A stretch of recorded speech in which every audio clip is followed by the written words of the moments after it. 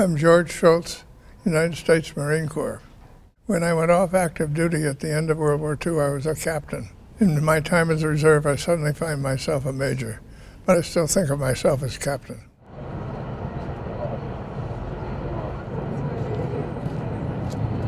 Welcome to historic Union Square, known to many as the heart of San Francisco. We are here to honor the centennial anniversary of the Marine Corps Reserves. Established in 1916, Reserve Marines have fought bravely in every battle, from World War I to the wars in Iraq and Afghanistan. Join us as the Officer of the Day, the Honorable George P. Shultz, former Secretary of State, and our honored guest, the Commander of Marine Forces Reserve and Marine Forces North, Lieutenant General Rex C. McMillian, celebrate the 100 years of the Marine Corps Reserves with a performance by the 1st Marine Division Band and the 8th and I Silent Drill Platoon from Marine Barracks, Washington, D.C.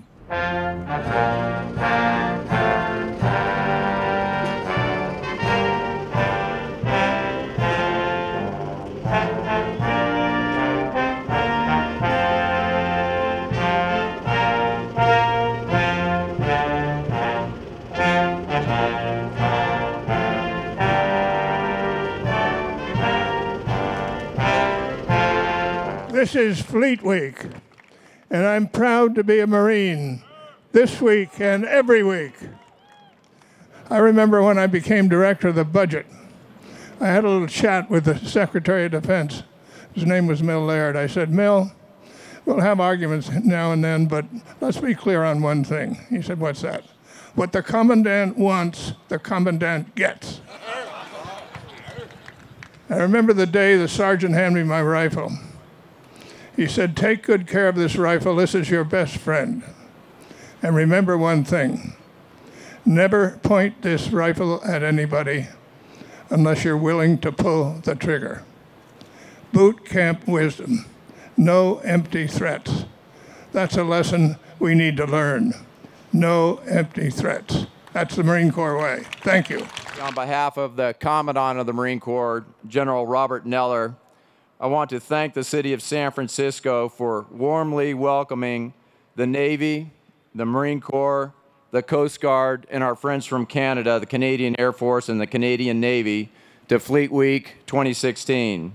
What an honor it is to have the Secretary of State, George Shultz, with us. Let me back up. Major Shultz, United States Marine Corps Reserve. We never thank them properly, nor welcome them home properly. So if you are a Vietnam veteran or served during that time from all the services, please raise your hand and be recognized so we can see you here today.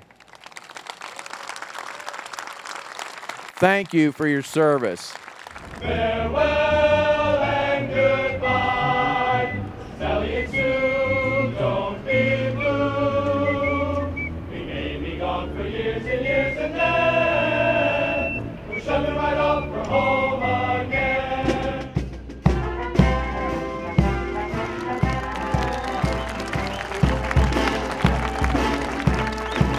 The Silent Drill Platoon executes its drill sequence without cadence or verbal command. The M1 rifles they carry with fixed bayonets weigh in excess of 10½ pounds.